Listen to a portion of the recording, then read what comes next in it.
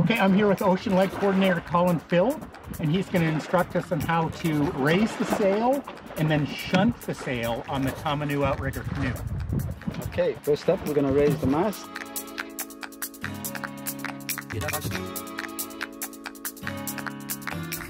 What we've already got is we've got the back stays already connected to the mast.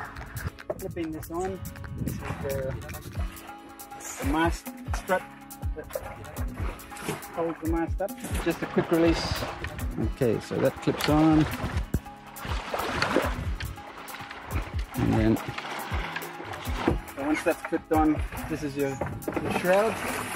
Fasten the side stay. So this is what you've got to watch. This is clear and not wrapped around anything. And then we've got a bridle here. And a loop already in place. And we're just doing a couple of half hitches.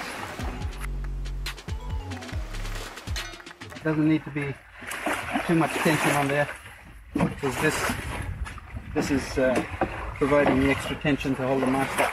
And so this mast pivots, and it's got stoppers on the pulley so it won't go as far as it needs to. And we're always sailing with the mast leaning towards the direction we're sailing. Here we have a mast retainer down the bottom here. Just a safety option to keep the mast from popping out of the base.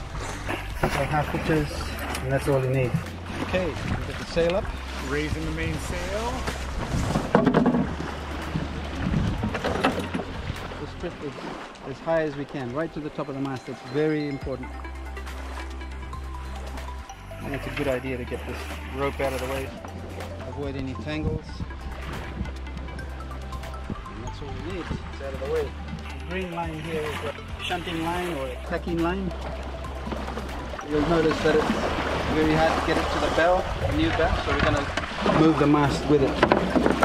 Then it reaches. There we go. We'll lock this on the clip.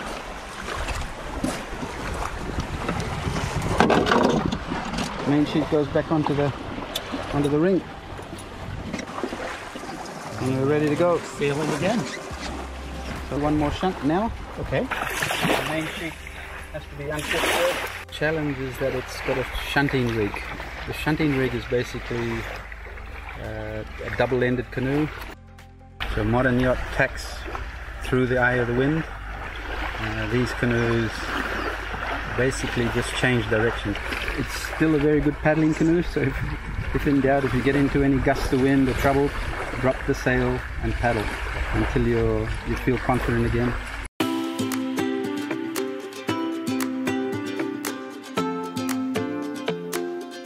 And then the steering, just steering with the paddle flat against the hull, just controlling the pressure.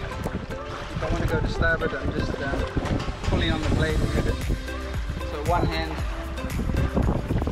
if you watch the sail, if I want to go up into the wind a little bit, I just sheet out and she'll go up into the wind.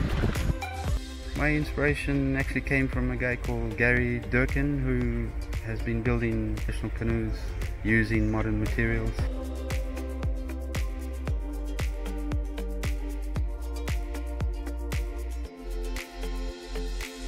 We tweaked it for our own conditions.